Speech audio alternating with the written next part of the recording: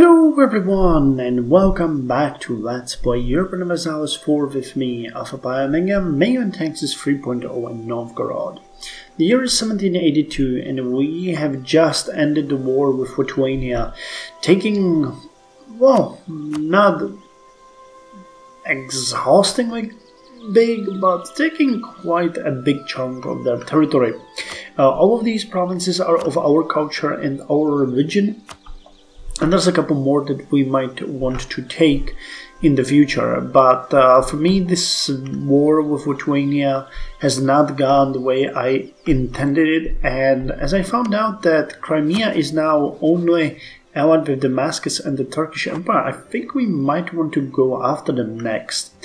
The reason for that is simple. Crimea itself will only get defended by these guys, while all of our allies would help us with that. So, you know, it would be actually pretty good. It would be pretty good.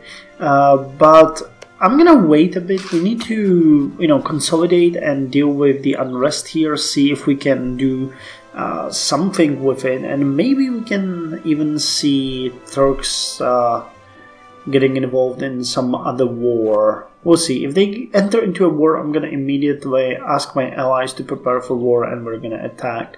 But right now our manpower is actually really bad.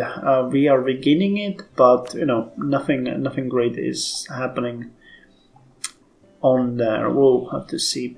We're also having some rebels here in Dornod. Our army is on the way, but you know, we'll have to see if they can get there before any major damage is done. I asked them to force march, so hopefully they will arrive in due time. We're also colonizing the far eastern provinces. I would like to colonize more, but we're already, I think, colonizing 6 provinces. Yeah, 6 provinces.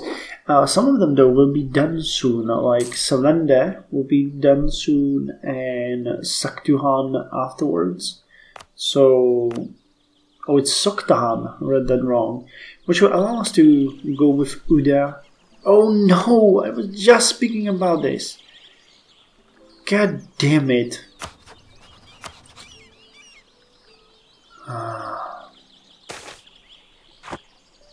Jesus Christ. This is annoying. This is really annoying. This is really annoying. What kind of territory would this be? This would be Far East? Maybe we can send an expedition there. Northern China? Maybe? I don't know. I don't know. God damn it, game, why are you doing this? Okay, so we're just gonna get Uda and Nurgan. War for one province, that's not gonna happen anytime soon. Especially because it would mean breaking alliance with England. The rest I could deal with. I could just snag the province and then go piece them out, but this cannot fly. Well, we cleared out the provinces that were taken over by the rebels. Fairly straightforward. They actually managed to conquer Dornod, where they increased the separatism to 9 years. Actually, that would be 18 years. Yeah, it was 19 years actually, because it was 9.5. Other than that, Onon and the rest seems like they will be pretty good in a couple of years. The separatism will begin in about 8, so we're still looking at a small scale possibility of uprising here. We'll see. The 4th Republican Army is retreating to Ilek, because we will most likely have another uprising here of the Kazakh separatists. We do have most of the unrest in Arau-Tefizi, so I'm expecting there to be... Oh, actually, our ruler does not have command, so let's put him here, so he can prove himself in the battle. 6 shock, damn. So I expect them to raise in Arotafisi, but we'll see. You know, the chance is not great. We'll see. We'll see. And once we defeat them, there's probably never going to be another uprising. What's interesting, though, is that the provinces that we have here and that we are coring all lost their unrest, with the exception of Mazira, which has an insane level of separatism. I have no idea why Mazira. I guess maybe... I don't know, it is Ruthenian, same as the other one. I don't know what happened there, why it's like that. As we have finished the mercantilism ideas, we're gonna continue with the diplomatic technology, but I'm gonna save the administrative technology for the last empire ideas, which are going to give us quite a nice bonus. We also managed to triple the amount of manpower that we have in reserve, so a war with Crimea is becoming more and more of an option very soon. Okay, so yeah, they raised in weird places, not gonna lie. Let's give you forced march so we have a chance that you will take them out. Please tell me you're not gonna die here. Oh, we have no leader. That's great. Yeah, but they're getting killed. Hopefully the fact that there's a fort here will stop them from having any effect like they had before. Sure, let's send you as well. We'll see how that's gonna work. What time? 1st of January. Dang. 29th of December will be just late. Okay, it did do nothing. Awesome. So we got them. We got them suppressed. Awesome. So I'm gonna move these forces to the Crimean border as well, and we'll prepare for a possible invasion. I still don't see any good reason for you guys to do anything, but whatever. Whatever floats your boat, man. Whatever floats your boat. Okay, so you guys have a leader, so you're going to go to... The question is, what do we want to get here? Or do they have forts? Do they have any forts? There is a small fort in Dikra. There's a fort in Chehirin. There's a fort in Crimea. Because it would be kind of great to separate them from the Ottomans. If we could attack to Dikra and then swoop upwards, while you guys would take the rest, and you... Yeah, these three armies. It would be Dikra, Poltava, Prazovia, and we could take this entire territory. But I would need 3 more armies here, which I will have. One could attack Kuban, one could attack Alani, and one could attack Izum Sakma, and we could just sweep in before the Ottomans actually have any chance to intervene. I would like that. A massive victory with, without any time to react on the side of the Ottomans would be the best case scenario here. So I guess that's what I'm probably gonna be after. We have a free trader, so let's send him to Mississippi. There you go. Burden of taxation, that sucks.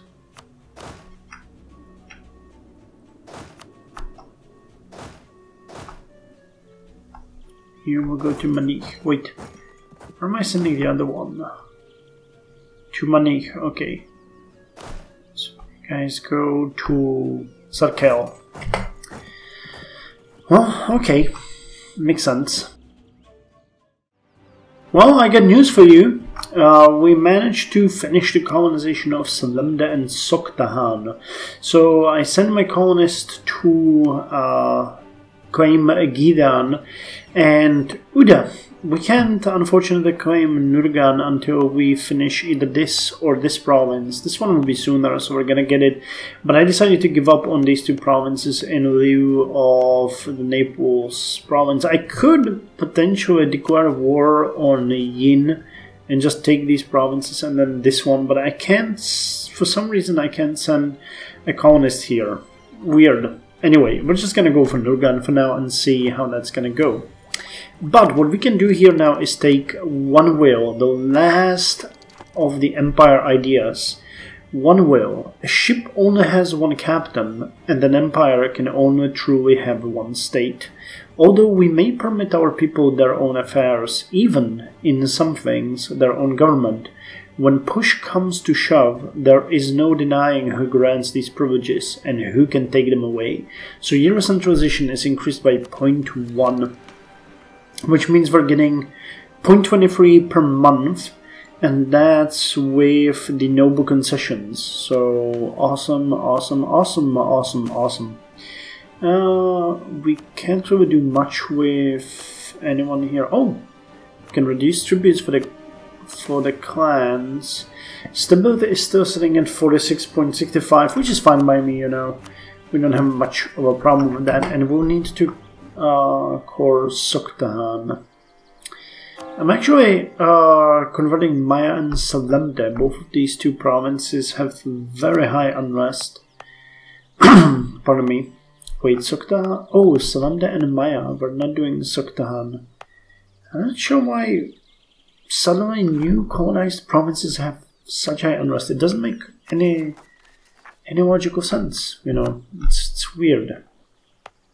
Well, I mean, I can go and have a look at the unrest here, but I don't think any other province has... Yeah, it's the banditry and rebellion that's way off the charts. I don't know why. Weird. But yeah, this is what our autonomy looks like now. You can see that some of these provinces have an autonomy of 85. We managed to govern them all the way from our capital. Hey, Nakan has finished. Okay. So we have yet another province finished. Could we now go... Yeah, we probably could. Okay, I can't go there, but I can recall you. It's too far away. Okay. So there's obviously nothing I can do. So I'll send you here and just get Chukotka. So this is where Chukotka is. Okay.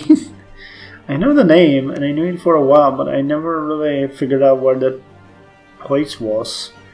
Damn, that's wholesome. Make a core here. And I think we could make these a state. But that's gonna mean we need more cores, don't we? Yep, just one, okay. Hey, and the 6th Republican Army had an increase in drilling. Whoever that guy is, he has Siege of 6, which is honestly bonkers. Oh, let's see you. You have Siege of 6. That's madness. Now, does Dikra have a fort? It does. Okay, so we're gonna put it to good use, but holy hell. That really is insane. Okay, the Ottomans had some trouble with... They're still having some trouble with Pretender rebels, which, you know, I don't mind. Let them. We're still preparing for the attack on the Crimea. We now have 40,000 in manpower.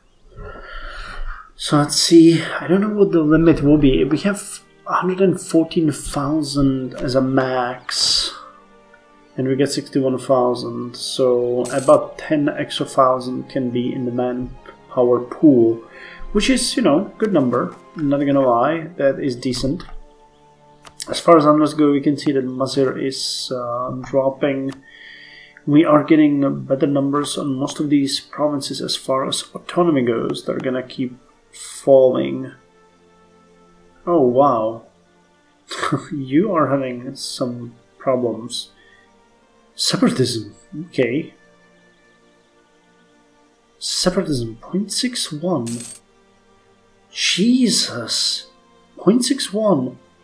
That's 120 years of separatism. What the? Would that go away with core or? What the hell? 120 years of separatism. Well, this nationalism is going out of control, really. Well, we have had another election. Unfortunately, oh, actually he got really old. I thought he was like 30. Damn. Okay, let's get a military candidate this time. We're gonna continue with the current leadership. 444, I'll dig that. 41 years. 41 years, Knyaz Rostisov the 8th Pinensky. Let's see what his skill is. We're having a little bit of a trouble in the Far East. We have an angry mob expansionist. Okay, that's good. We have an angry mob forming. 90%. There's gonna be 10,000 of them, and they're gonna form in these provinces here, which is ridiculous. And unfortunately, marching there is gonna take forever. I'm actually considering it might be faster just sending ships at this point. You know what, let's test it out. I'm just gonna send... Where do I have the transport fleet? I think I have them here. If it turns out to be faster, I'm just gonna start sending them. Oh, okay, we could upgrade them. Let's just send them like this. We'll see. We shall see who arrives first. Anyway, the biggest problem is that I can't really handle them because that takes 82 military power, which is insane. I don't know, 82 is just way too high. Damn, I might have to, but I really want the trash. Well, the angry mob just wants taxes, so they're not like, you know, they're not going to increase separatism or anything, so I don't think I have to worry about it that much, but I just do, you know, I don't want my subjects to be mad. Well, they're mad, but I don't want them to be mad at me. Well, we converted the heretics of Meiou, which lowers the unrest significantly there, but, you know, there is still some. We have other places that we can convert now, like Ochota, which is a province that we have just finished colonizing. It's core. It's Tengrado. Actually, did we? Yeah, we converted you. Okay, so let's start working on you. I don't have a problem with that. Salanda is going to be converted next. We're going to finish this colony soon as well, so Nurgan will be ours. We actually extended our reach past Chukotka all the way to Koryak, which we are colonizing now, so I wonder how far we can get. I don't know where... Oh, probably here. No, these are probably still colonized, so I don't know where the... Okay, Portuguese Alaska is here.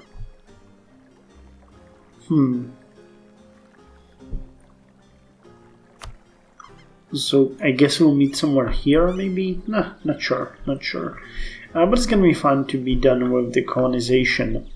The rebel armies still haven't made a move, so that's actually pretty fun. But now they have Ochota to support them as well. Not great. The Ottomans are peaceful. There's nothing going on, so I don't really mind that. We have missionaries working, colonists working. Things are, you know, slow and steady. We lost a bit of manpower due to the fact that our armies are marching through the ever-loving hell here. And you can see that they are about halfway there. Where are you, shippies?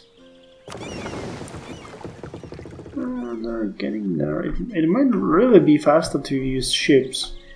These guys actually had a big advantage in time that they departed, because by the time they were here, we sent the ships from here. So who knows, you know, they might be there, they might not. I'm looking forward to the triage into limes. Those are going to help with Navy morale and colonial range, and triage with, you know, of course, military tactics, land morale, cavalry shop, and it's going to give us a new unit.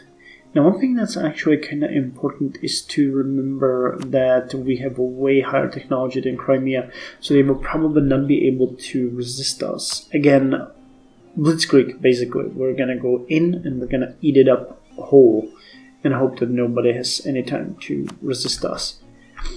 We are finishing the course here as well, which is kind of important.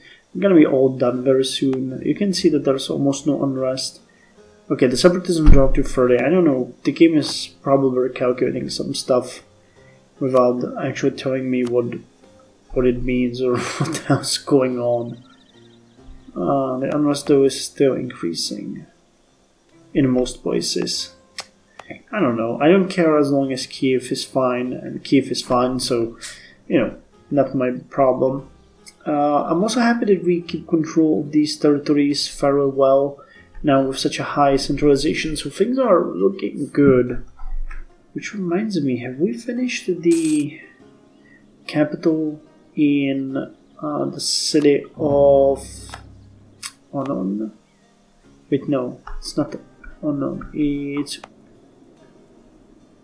Damn, Orkhon. Okay, Orkhon. We did, we have a capital 1 there, and we're building the next one.